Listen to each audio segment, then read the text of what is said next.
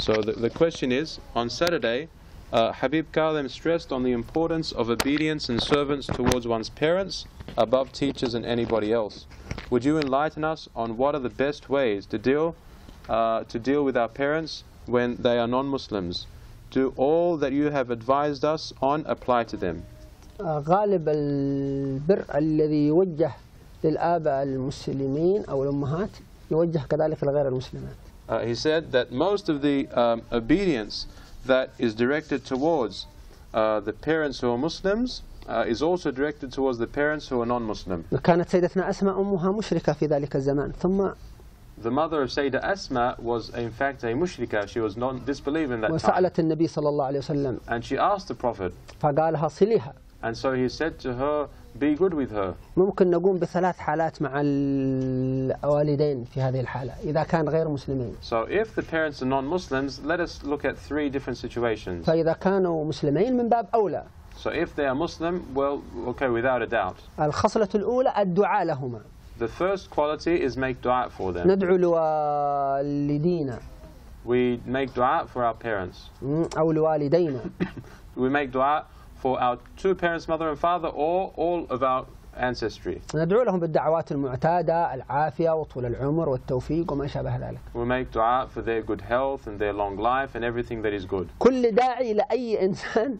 Every one who makes dua for someone else. أول من يستفيد من الدعاء هو الداعي. The first person to benefit from your dua is you yourself making dua. لأن كل دعوة تدعوها لأحد الملك يقول لك ولك مثل هذا أنت أول ستحصل لها. Because every dua that you make, the angel will come and say, and also for you, they will ask the same thing. ذلك قال بعض الصالحين. So for this reason, some of the pious إذا said, دعوت الله عز وجل if you made dua to Allah في بعض الأمور regarding some things وتأخرت الإجابة and the answer was delayed, فأدعو لأحد من إخواني في الله so I go and I make dua for one of my brothers فتتحقق لي مباشرة and I get the answer immediately. إذا أردت شيء أدعو لأخيك فيه. If you want something, then make dua for your brother or your sister. فتكون واسطة الملك أقرب لك في حصول ذلك الأمر لأن الملك يقول ولك مثل هذا. And because the intermediary of the angel comes into the situation, they will make dua for you and it will be quicker. طيب تدعو لوالديها. So the first, you make dua for your ثانيا parents. تتخلق معهم بالأخلاق الحسنة. The second, you should have lofty character with them. ثالثا تواصلهم. Third, you always stay in touch with them. يعني تعطيها هدية والديها أو تعطيها شيء من المال أو الهدايا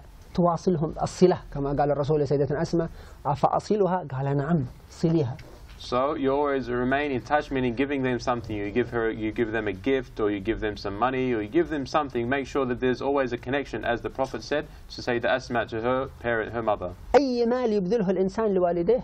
Any money you spend on your parents, أولا في الدنيا الآن first of all in this world, يعوضه مباشرة. you'll be given in place of it something. مضاعف. And it will be multiplied. قد يكون فورا.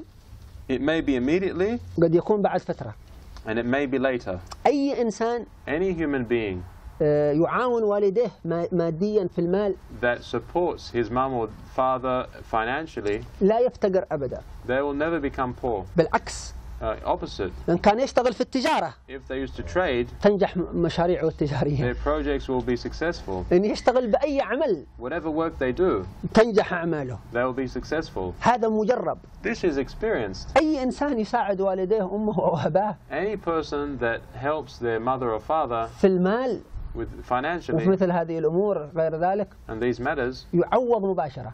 he will be given something of reward. أحيانا Sometimes بعد وفاة الوالدين it will occur after the death of his parents. تنفتح على هذا الخيرات والبركات ببركة والديه. This person will have so many good blessings open as a result of his parents. لأن كثير من الأمور امتحان تجري في الغيب ونحن لا نطلع عليها. Because many of the affairs they continue in the unseen without us knowing. حتى يعلم المولى سبحانه وتعالى صدق هذا الإنسان. Until Allah knows the truthfulness of this person. فيعطيه بعد ذلك الخيرات والبركات. So He gives him after this the great good. هذه قاعدة ثابتة.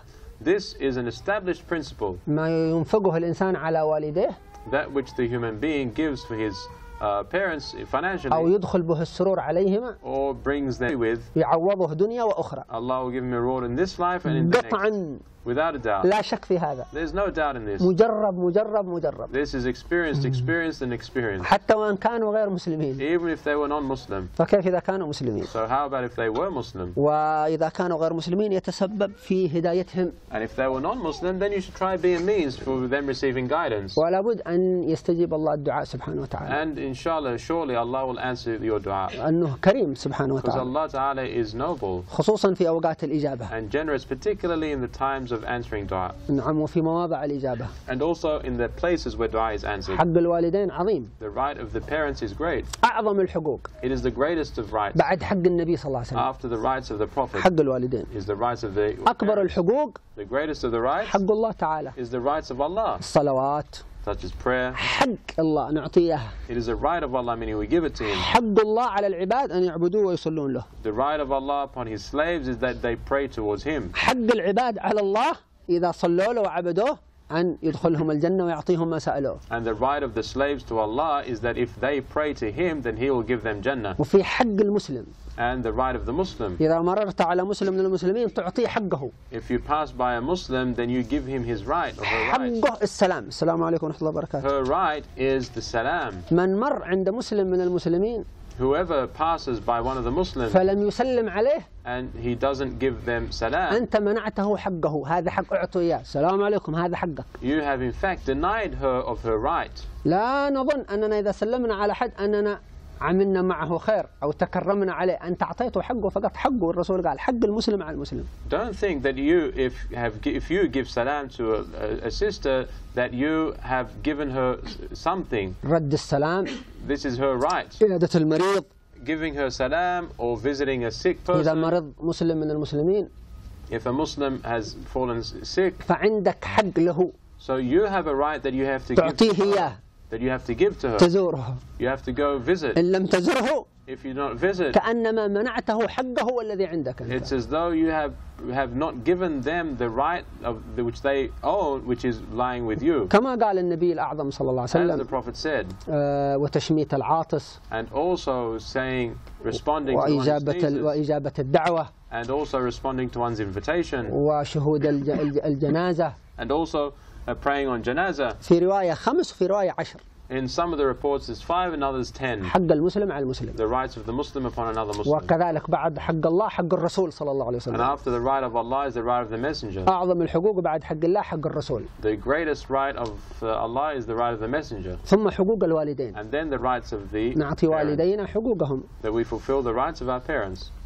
ثم المسلمين الآخرين. And then the rest of the Muslims. لو كان جارك غير مسلم If your neighbor was a non-Muslim, عليك حق. there you have a right. حق الجوار. The right of a neighbor. إن كان جارك مسلما If your neighbor was a Muslim, حق الجوار وحق الإسلام. there are two rights: the right of Islam and the إن right of كان neighbors. جارك قريب أيضا من أقاربك And then if your neighbor was a relative, عليك 3 حقوق. there are 3 rights upon you: حق الإسلام the right of Islam, وحق الجوار and the right of neighborhood, وحق القرابة. and the right of relation. كان في المدينة In Medina, كما روى الإمام البخاري رحمه الله تعالى as Imam Bukhari reports, في كتاب المرض والطب in the book of sickness and medicine, كان غلاما يهوديا there was a Jewish boy يزور الرسول صلى الله عليه وسلم who was visiting the Prophet. وأحيانا يخدم الرسول. Sometimes he used to serve the Prophet. فمرض ذلك الشاب أو الغلام. So that young boy became ill. فذهب النبي يزوره. So the Prophet went to visit him. النبي بجلالة قدره يزوره. The Prophet with his majestic station went to وهو visit غير him. مسلم. And this boy was not a من Muslim. يهود المدينة. He was from the Jews of Medina. فذهب النبي يزوره. So the Prophet went to visit him. وجلس عند رأسه. And he sat at his head. ثم عرض عليه الإسلام. And then he offered him Islam. إذا التقينا بأحد غير مسلم If we ever meet someone who's a non-Muslim, ينبغي أن لا يكون لقاؤنا سلبيا. our meeting should not be negative, من غير فائدة. without benefit.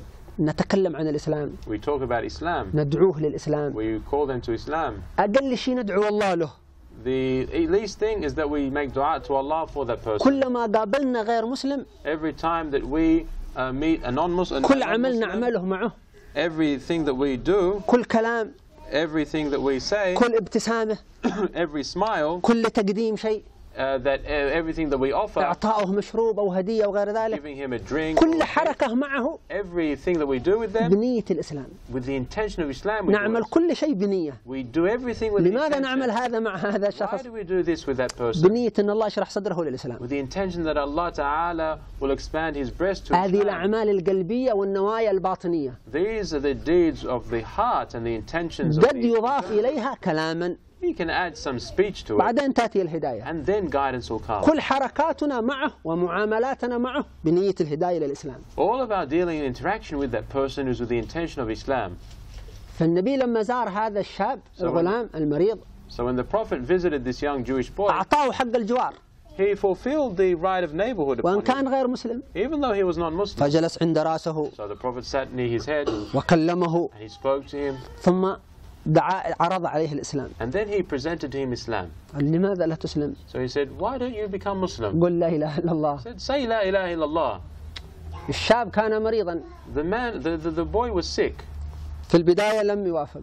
Initially he didn't agree. ثم دخل أبوه. Then his father entered the room. فالنبي كان يكلم الغلام هذا والشاب. So the Prophet was speaking to this young man. فرفع الشاب رأسه. So he raised his head كالمستشير لأبيه. as though he was seeking counsel of his كأنه father. يشاور أباه. As though he was seeking counsel of his father. قال له أبوه So his father said to him, هذا الكلام العظيم this great speech, وهو درس لنا. and it is a lesson for us. أطع أبا القاسم.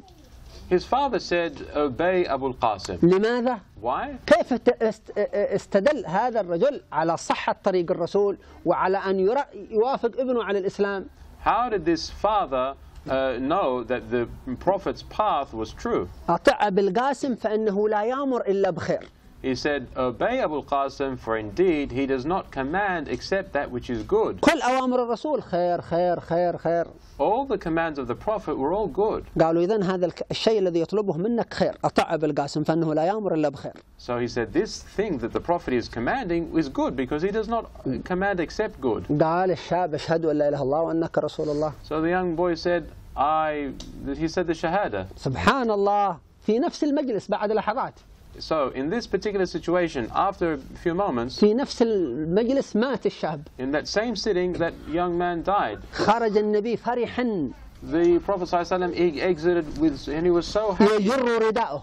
He was pulling his ما shawl. وضع رداءه فوق كتفه. He didn't put his shawl over his shoulder. يجر رداءه فرحا. He was pulling his shawl out of great joy. يبشر صاحبه أبا بكر وعمر. And he was giving glad tidings to his two companions, Abu Bakr and يقول Umar. الحمد لله الذي هداه للإسلام. He said, Alhamdulillah, that Allah guided him to بي Islam قال صلى الله عليه وسلم. through me, بهذه الزيارة. by this visit that I made. زيارة بسيطة This simple visit, فيها هداية كبرى. but has a great guidance. كذلك نحن إذا لقينا أحدا من غير المسلمين Likewise, if we ever meet any non-Muslim, كل معاملة معه every interaction with بهذه him, النية العظيمة الراقية with this great intention, التسبب في هدايته. this is just going to take means in سبب فقط. guidance. We're just means. الهادي الله. Allah is the guide. لا يهدي الأب It is not the father that gives ولا guidance, تهدي الأم nor does the mother give guidance, ولا يهدي الشيخ nor does the sheikh give ولا guidance, يهدي المعلم. nor does the teacher. الهادي الله It is عز Allah وجل. who's the guide. نحن نتسبب فقط We just take the means بالأخلاق، through good character, بالبيان، through explanation, بالكلام، through speech, بالتعليم. through teaching. أسباب. We just means. هو يهدي من It is يشاء. Allah that guides whom He wills. الله يهدينا ويهدي البشرية كلها إن شاء Allah الله. guide us and all of humanity, inshallah.